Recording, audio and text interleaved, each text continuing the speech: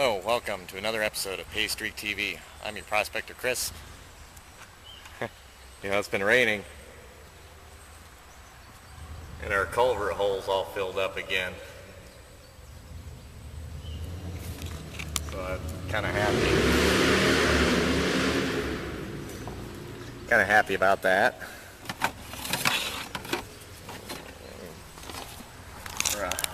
Real quick, before we go down there and set up the prospect on the river, we're gonna do this real quick, just because.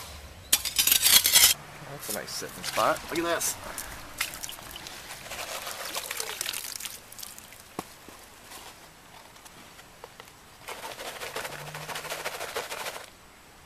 All right, I'm gonna need two hands for a minute.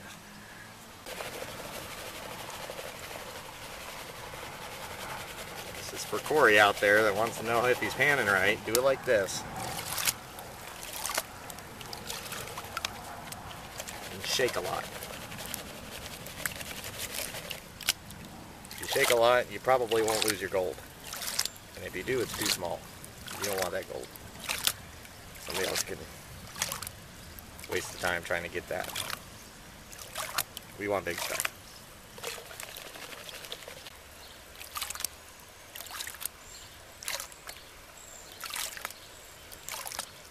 Golly, there's a little black sand in there. Oh no, that might be a piece of gold.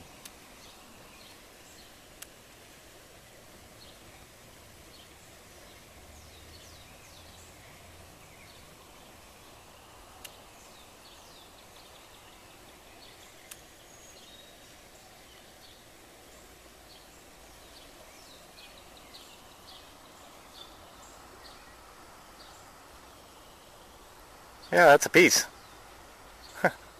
By golly. Right there under my green light.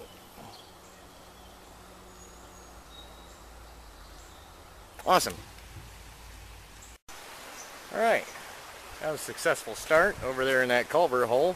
We found another little flake trying to escape. It was a real small one, but we scooped it up. It was big enough to do that with at least. Clouding up a little bit. Since the sun's not beating down today, I'm thinking we're going to go in here to Gary's glory hole and dig in here. Now that the tree is gone, it'd be a little bit easier to get down in there and get at stuff.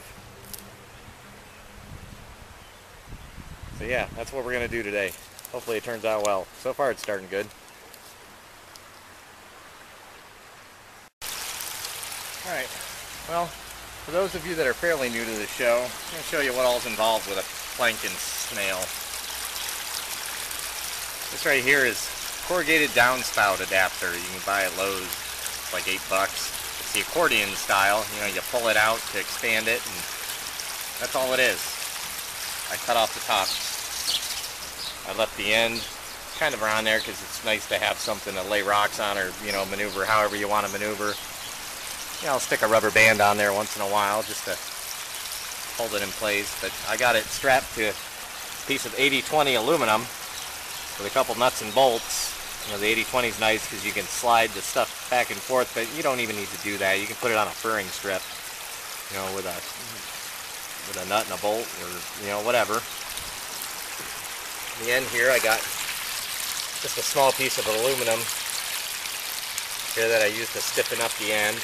You know, I put pop rivets through it, but just like I said, you can use like nuts and bolts, or, you know, brads or staples, or, you know, whatever you got. Doesn't take much to make a stiffener. The legs, I work in a metal shop, so we welded these up, but it's just a simple, you know, 2 legs and a cross member right there. I'm going to guess they're about 2 foot long, maybe. You know, we put holes in the top of this and just poke those through, and it kind of wedges itself on there, and it holds it up real nice. The pump is just a regular old 5-gallon or 500-gallon per hour bilge pump. You can get at Walmart for like $15. The battery, just a lawn and tractor battery. That's all it is, 12 volt. With a rebate, I got this for less than $20. So altogether, you're looking at about $40. If you shop around, I bet you can get it all cheaper. But yeah, that's it. That's all I do.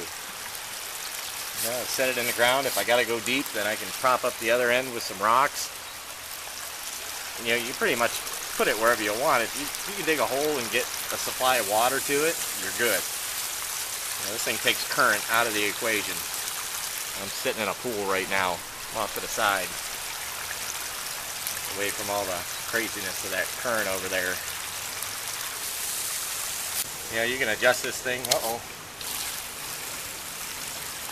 What the heck? Yeah, my nuts are coming loose. That'll be enough of that.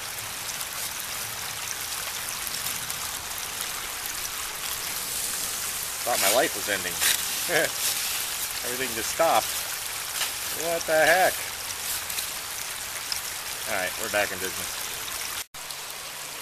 Alright, well, we're almost finished. Making short work of this. Short work of this 5-gallon bucket. We took it out of Gary's glory hole over there. Hope he doesn't get mad. Nah, he's alright. He ain't gonna get mad.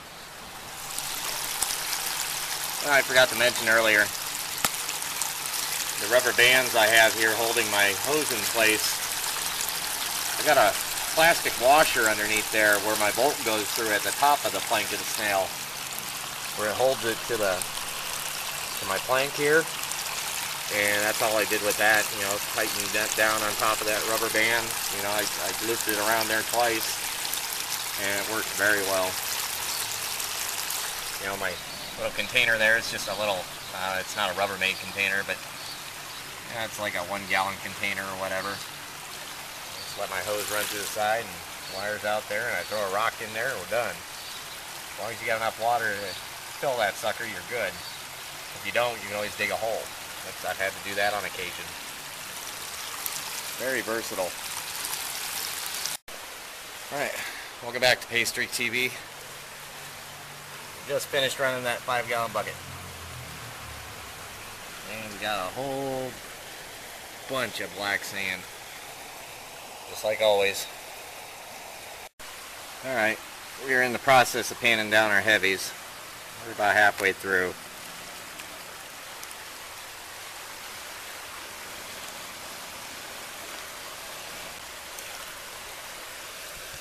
See, there's a piece right there trying to escape. That's a big one. And it's just stuck to the side of my pan right now. There we go. Shake that sucker back down. Yeah, they'll try to get out. They want to get back in the freaking river. They're like fish. Well, see, there's one poking out there. That's probably that same one I just got back in, but yeah, you get the gist of it. When you get to this point, you still gotta look. You still gotta use your eyes. You're gonna know that familiar glimmer that only gold has.